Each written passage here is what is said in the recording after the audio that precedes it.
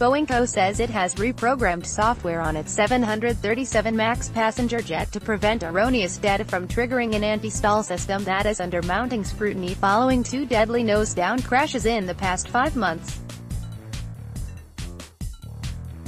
The plane maker says the anti-stall system, which is believed to have repeatedly forced the nose lower in at least one of the accidents in Indonesia last October, would only do so one time after sensing a problem, giving pilots more control. It will also be disabled if 2 airflow sensors that measure the angle of attack, or angle of the wing to the airflow, a fundamental parameter of flight, offer widely different readings. Boeing said, "We are going to do everything that we can do to ensure that accidents like these never happen again." Mike Sinnott, Vice President for Product Strategy and Future Airplane Development, told reporters near Seattle on Wednesday.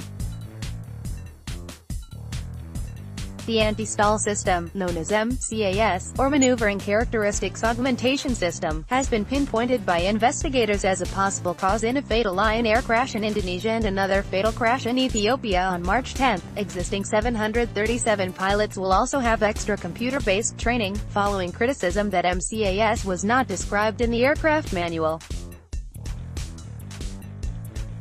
Boeing has previously said existing cockpit procedures would cover any example of runaway controls caused by MCAS. The changes were drawn up in response to the Lion Air crash but are seen as crucial to regaining the trust of pilots, passengers and regulators after the Ethiopia crash prompted a worldwide grounding Boeing 737 MAX planes. Ethiopian officials and some analysts have said the Ethiopian Airlines jet behaved in a similar pattern before crashing shortly after takeoff from Addis Ababa, but that investigation is still at an early stage. Boeing executive Sinnott told reporters the software had been through extensive testing, including flights with U.S. Federal Aviation Administration regulators. However, he said he could provide no time frame for when the 737 MAX jets would return to service, saying the new software upgrade and training protocols must be approved by the U.S. Federal Aviation Administration and regulators around the world. However, the FAA denied on Wednesday that it had granted provisional approval for the anti-stall software upgrade.